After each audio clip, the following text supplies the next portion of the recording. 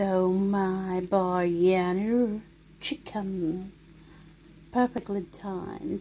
You can smell so good, gorgeous. Subscribe, simply eat it, please. Thank you.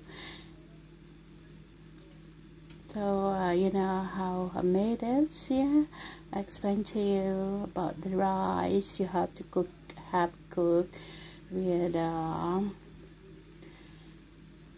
cardamoms,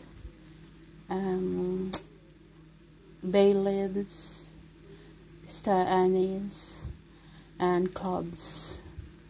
Put salt and oil on it, and then marinate the chicken with all the ingredients I've shown you earlier for 30 minutes, and then cook the chicken after marinating it and just mix all together. It's so gorgeous, lovely. That's it. Ciao. Simple cooking.